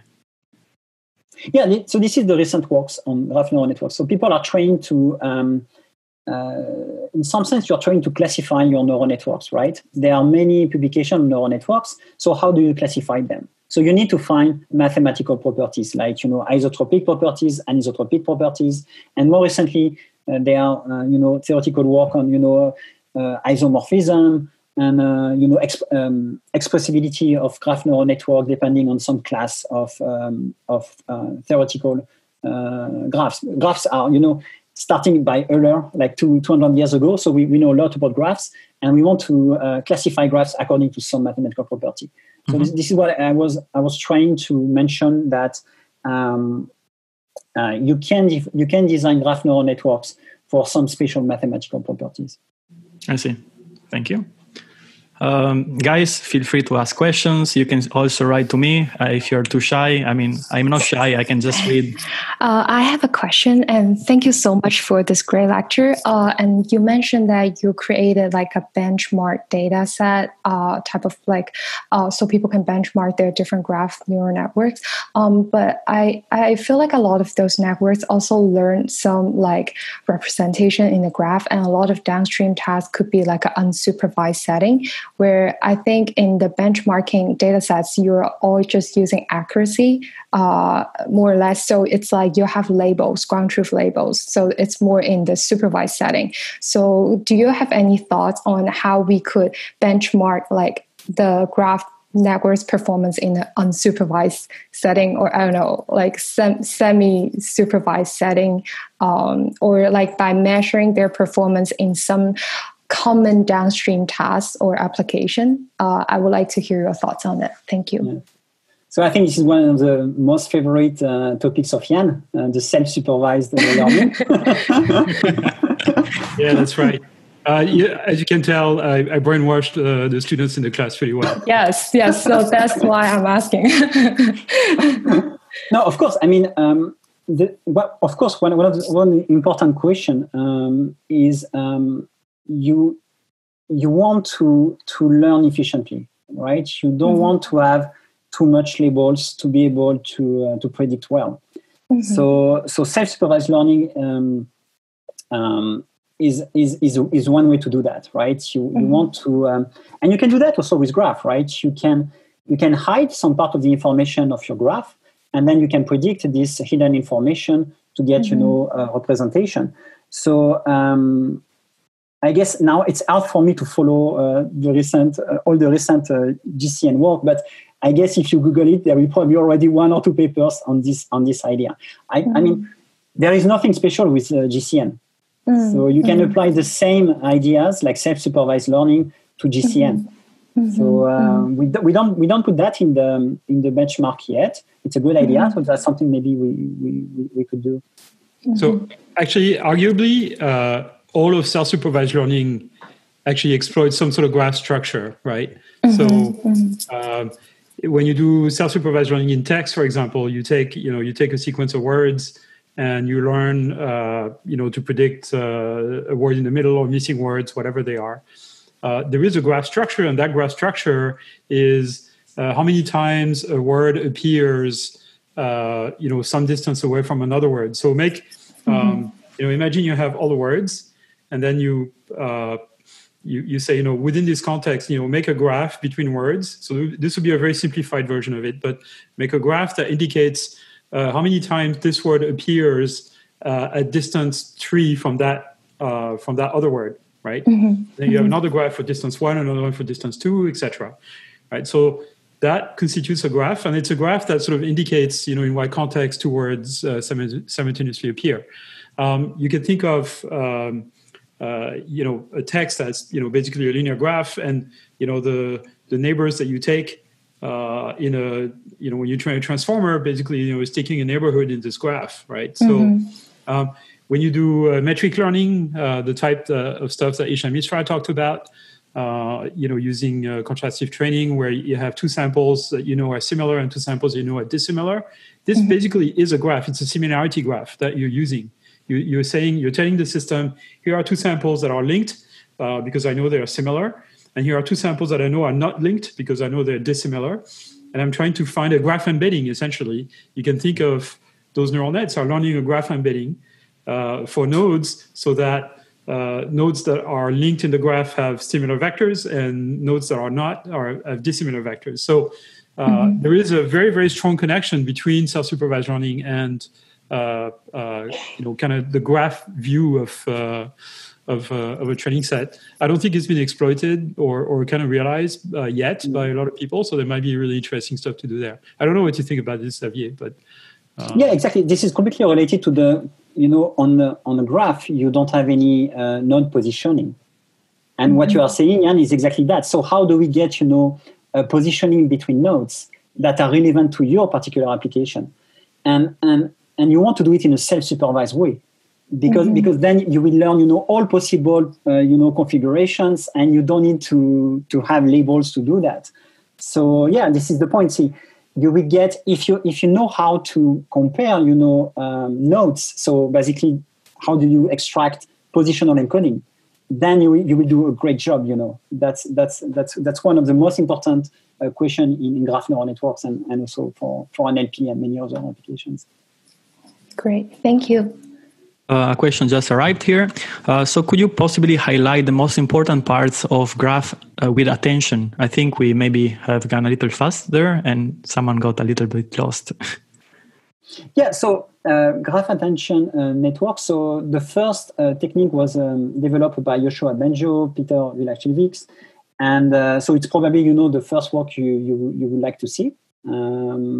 But you can also do you can take the transformer, the standard transformer, and then you can make it a graph version. It's quite straightforward to do it. Just by multiplying with the adjacency matrix, right? Yeah, exactly. So you can already do it, with PyTorch transformer. So there is a mask. Exactly, with a minus infinity. Yeah, a mask, exactly. So if you put minus infinite, with softmax, you will get 0. Exactly. So I think I'm going to show this tomorrow. So they are going to exactly. So you can already do graph, transformer very easily with PyTorch. But the thing is, it's going to be a full matrix. Yeah. So it's going to use a lot of your GPU memory because there are many values that you don't need. So if you want to scale to larger graphs, then you need something that exploits the sparsity like DGL. Or PyTorch geometric, for example. Yeah. So last week we coded from scratch. So we actually see all the operations inside, and then maybe we can just add one additional matrix there just to make this masked part, such that we can retrieve the graph convolutional net from the code that we already have written. So that would be, I think, a connection for tomorrow. And hold on, there are more questions coming. Is there any application where using ChebNet might be better than spatial GCN? I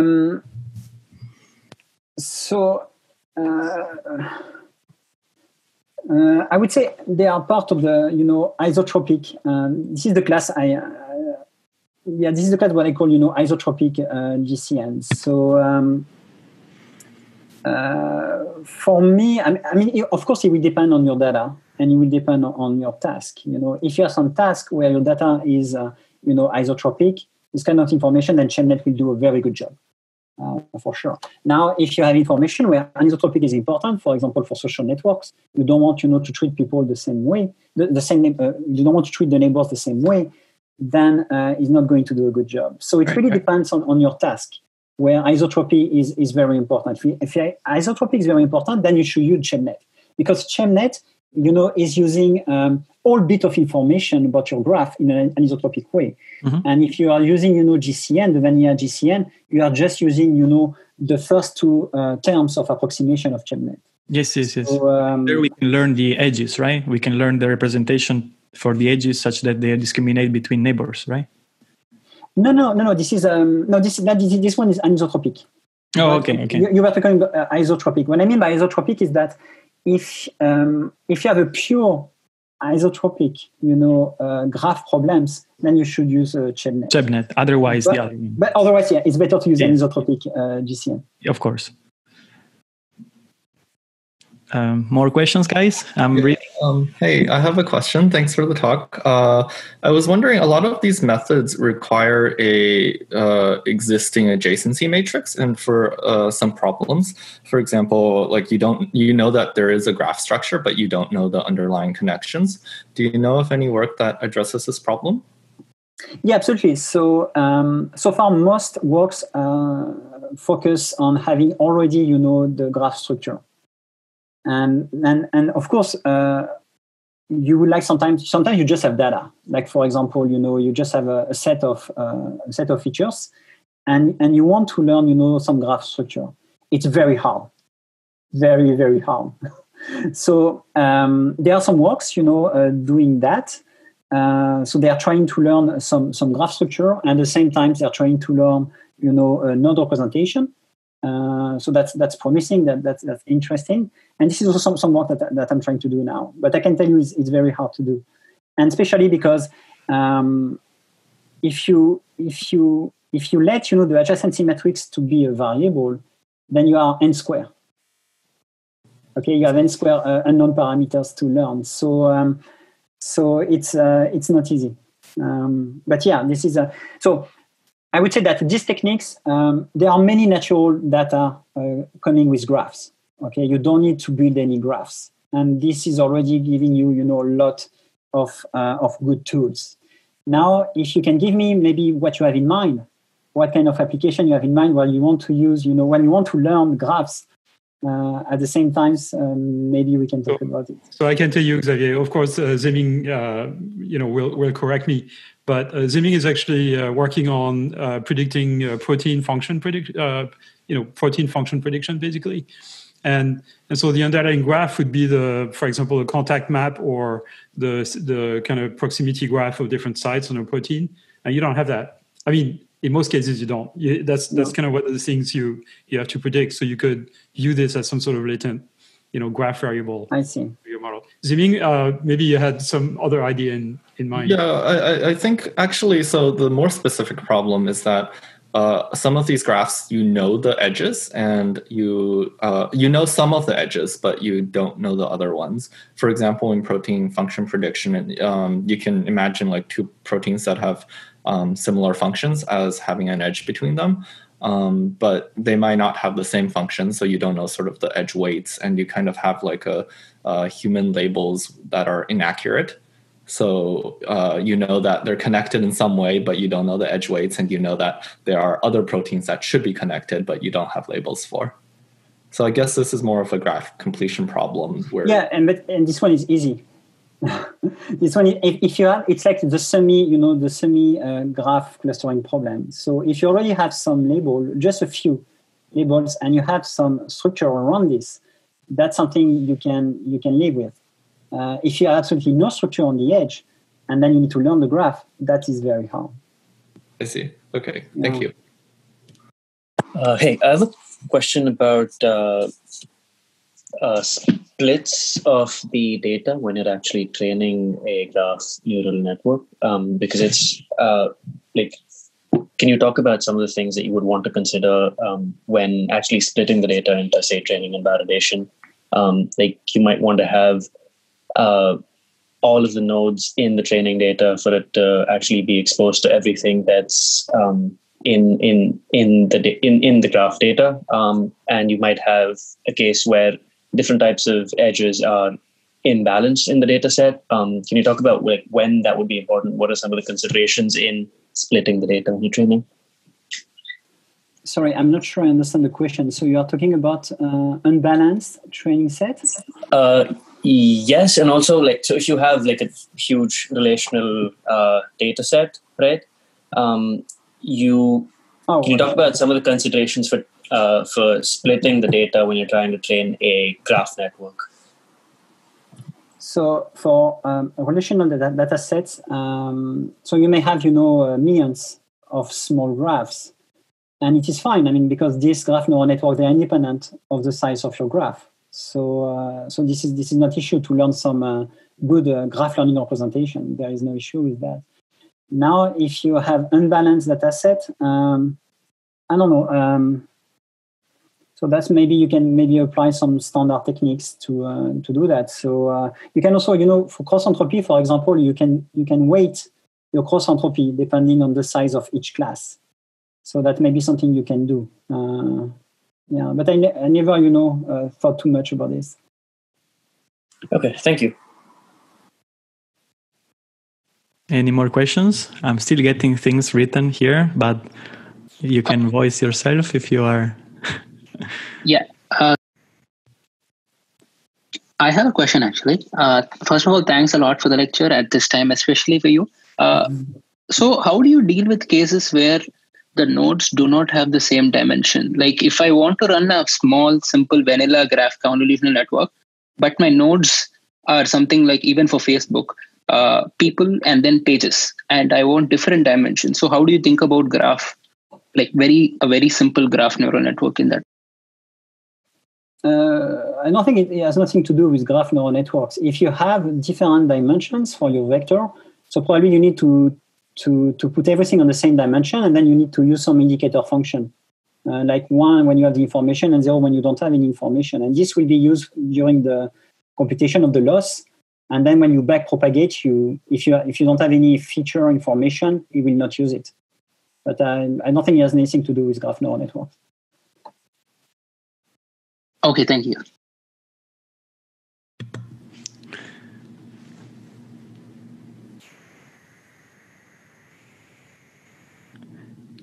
Hold on, you're writing. I'm reading so much.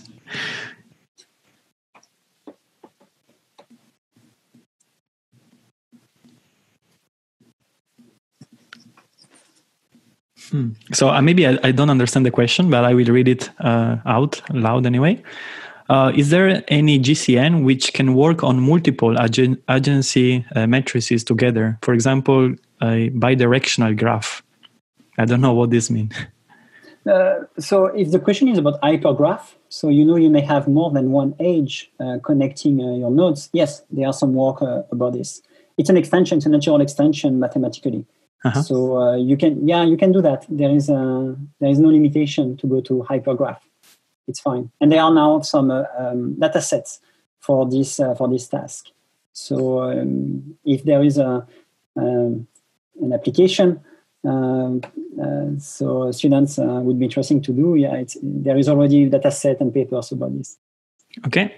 Another question would be: does it make sense to have nodes that are features of a person and do graph classification, or have nodes as person and do node classification? I don't know. So often, people ask me the question, can I do a graph given this data? So it's really task dependent. I think it's really, when it's going to be useful or not, when you get, some good relationships. Because what is a graph? It's just a collection of pairwise, or pairwise connections. So that's it. So the question is when it is relevant to solve your task. Sometimes it is relevant, sometimes it's not. So it really depends on the it's obvious, but it really depends on the data and the task you want to solve. So yeah. Yeah, the student is satisfied with your answer. I think we ran out of questions, unless there are more coming my way. No? It starts getting bright outside there. Yeah, exactly. I was noticed, yeah. The sun is rising. That's nice.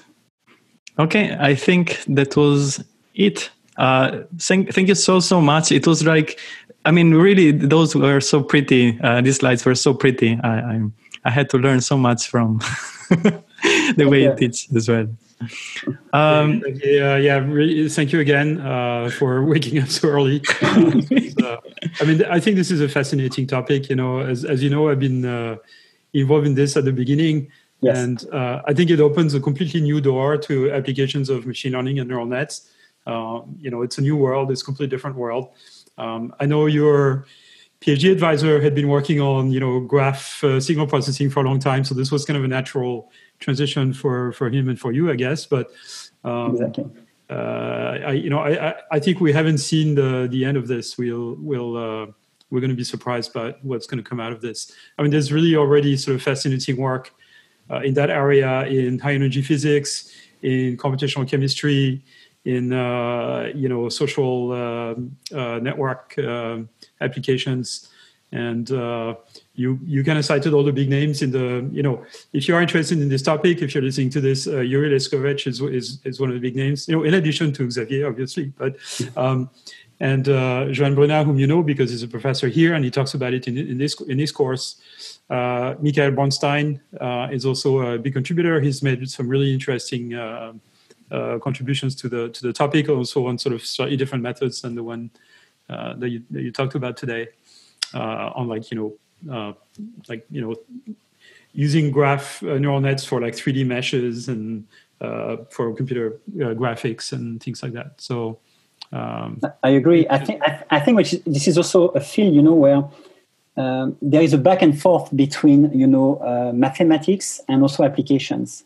Yeah. So if you look at, for example, this protein stuff, it's very, very hard. But at the same time, we can learn a lot, from the mathematical side. We can, and it's very exciting, right? Because you want both. If you want to be able to make scientific discovery, you need to be, driven by some real world, very hard problem. And then at the same time, you have these new tools, coming up with graph theory, neural networks. And it's a way also for us to better understand, why neural networks work so well. And this is, a direction where it looks like, each day there are like a new problem in this direction.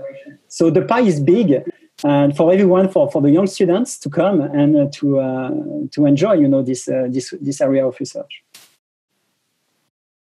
Great. Well, thank you again, and enjoy your day.